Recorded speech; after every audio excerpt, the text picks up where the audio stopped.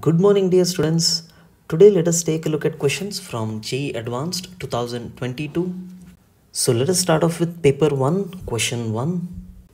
Two spherical stars A and B have densities rho A and rho B respectively.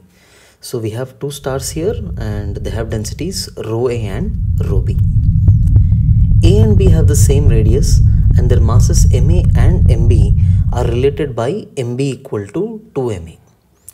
So the mass of this is M and the mass of this is 2M.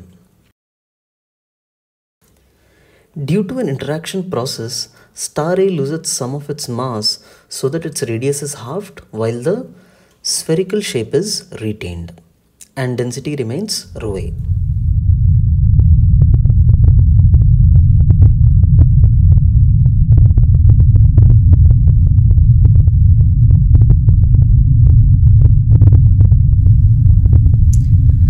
Due to an interaction process, star A loses some of its mass and its spherical shape is retained and its radius becomes half.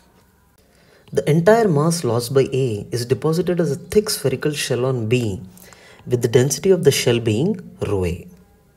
So the mass which is lost by this, which is deposited here, has a density rho A. If VA and VB are the escape velocities from A and B after this interaction process, then the ratio of these escape velocities equal to under root 10n by 15 power 1 by 3.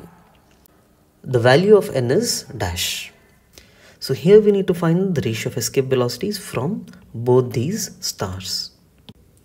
The ratio of escape velocities is given by under root mb dash by ma dash into ra dash by rb dash.